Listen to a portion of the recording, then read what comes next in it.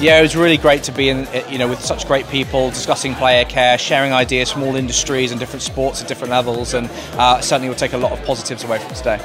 Mental health needs to be top of the list. It's the most important thing. So getting players in a good mental state means they're going to fit in better in the team environment, means they're going to be better in training, means they're going to be better on field. I'm here at the Owen Mitchell event because it's covering some really interesting topics, talking about player welfare, legal welfare, and kind of life after sport. It's just a really interesting field that I'd love to know more about, and I'm excited to hear about it. I mean, I think the fact that Owen Mitchell are doing this player welfare conference is so important. And I think for me, talking about what happens after sport and having that conversation more open is something that I'd not really heard so much before, being open about actually what you can do, what the potential is after sport. And athletes have so many amazing characteristics. That's why they're at the top of their game. And so to bring that into other environments, into working environments, I mean, it's mutually beneficial for everyone involved.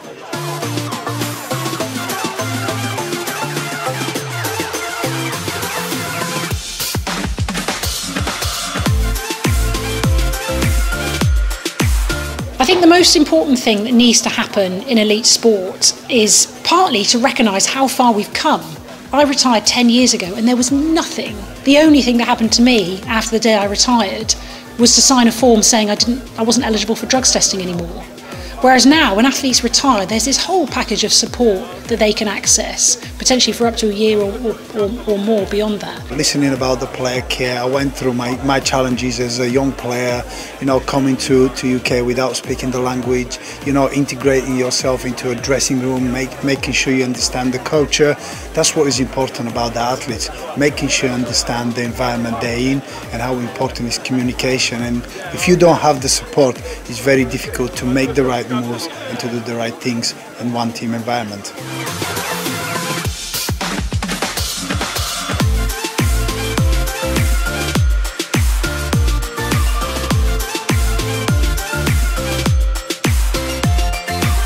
So I came along because I was really intrigued to see the diversity of the audiences that were going to be attending today. It's been a real experiment for Owen Mitchell to look at all three audience groups, our corporates, our affluent wealth and our seriously injured and vulnerable players in this sports environment, and to see the brilliance of how each of the speakers has resonated in a very different way with each of the different audiences has been really fascinating. I've talked to hundreds of our clients and referrers over the course of the day, and they've all taken something very different away, but something very valuable. I think the two overriding comments I've heard are just about the quality of the speakers, but also the bravery of Owen Mitchell to tackle a topic like player welfare that is obviously at the forefront of many minds in this industry. We had some really engaging speakers that are kind of pushing boundaries in terms of what player welfare actually means.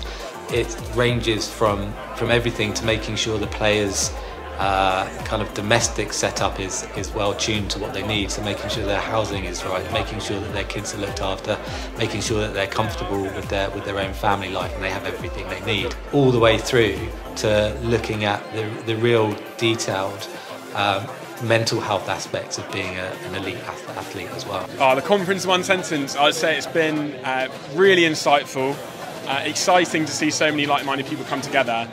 It's really interesting.